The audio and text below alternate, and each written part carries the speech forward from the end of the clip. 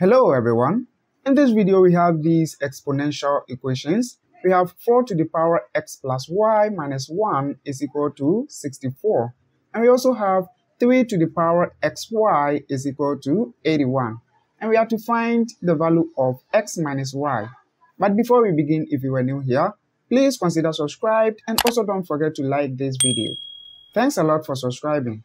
Now let's get started. Now beginning from this equation, we have 4 to the power x plus y minus 1 is equal to 64 is the same as 4 to the power 3, alright? Now you can see that we have the same basis, so we can equate the exponent. So we have x plus y minus 1 is equal to 3. Now making x plus y the subject, we have x plus y is equal to 3 plus 1. And this implies that x plus y is equal to 4. Okay, now moving on to this second equation, we have 3 to the power xy, okay, is equal to 81 is also the same as 3 to the power 4.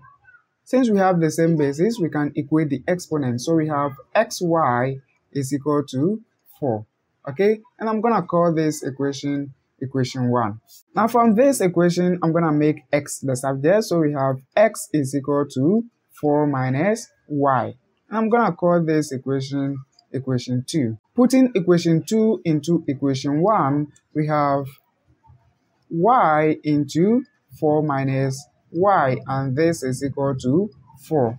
Okay, now we have 4y minus y squared is equal to 4. Now equating everything to 0, we have negative y squared plus 4y minus 4 is equal to 0. Now let's go ahead and then multiply through by negative 1. So we have y to the second power minus 4y plus 4 is equal to 0. Now this equation could also be written as y to the second power minus 2y minus 2y plus 4 is equal to 0. Now from here we have y here and y here, so I'll take y common. Then we have y minus 2. Okay, then this side I'm gonna take negative 2 common. Then we have y minus 2 over here, and this is equal to 0. Now you can see that we have y minus 2 here and then y minus 2. So I can rewrite this as y minus 2 all to the second power is equal to 0. And we are looking for y, so I'm going to take the square root on both sides of the equation so that this square will cancel this square root. Now we have y minus 2 is equal to 0. Okay, and this implies that y is equal to 2.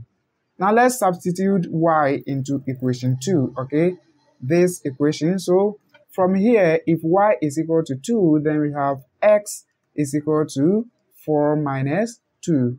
And 4 minus 2 is nothing but 2. So now that we know the value of x and y, we can easily find the problem. The problem is find x minus y. Now we know x to be 2, then y is also 2, okay? So this implies that x minus y is equal to 0. And that is it. So guys, I hope you found this video useful. Please give it a thumbs up and also don't forget to subscribe to this channel. Thanks a lot for watching. See you again on the next video.